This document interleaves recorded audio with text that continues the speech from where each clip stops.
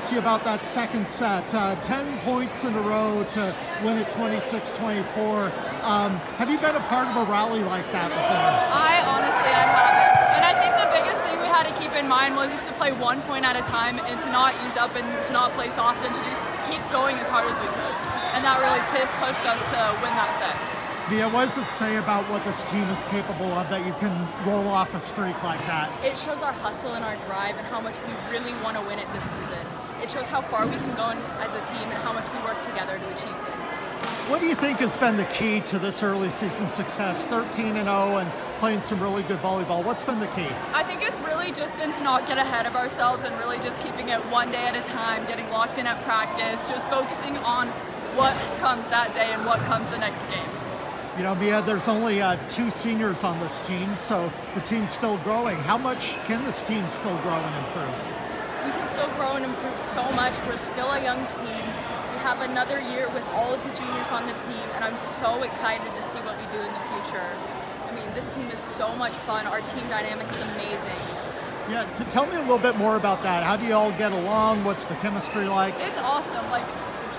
Last year we lost 3 seniors, and this year we brought in 3 freshmen, and it's been incredible. We all get along so well. We haven't really had any hiccups this season, and we all just are such a team and really a family.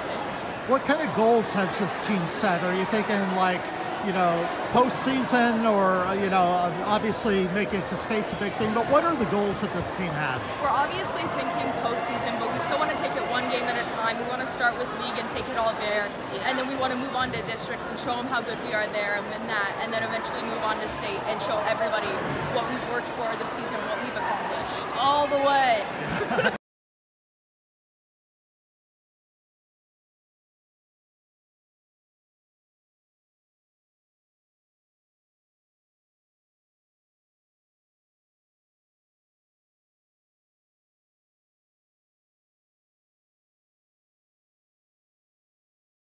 A special vacation was tonight to kind of honor a mom, a teen mom who is battling cancer and caused pretty near and dear to this team. It was so special, and it really was special to her because she actually had no idea we were honoring her, so it was just really heartwarming to see her and her daughter have that awesome moment.